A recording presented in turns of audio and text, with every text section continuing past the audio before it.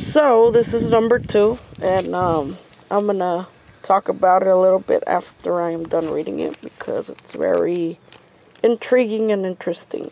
So anyways, it is: death and life are in the power of the tongue. Those who love it will eat its fruit. Proverbs 18:21.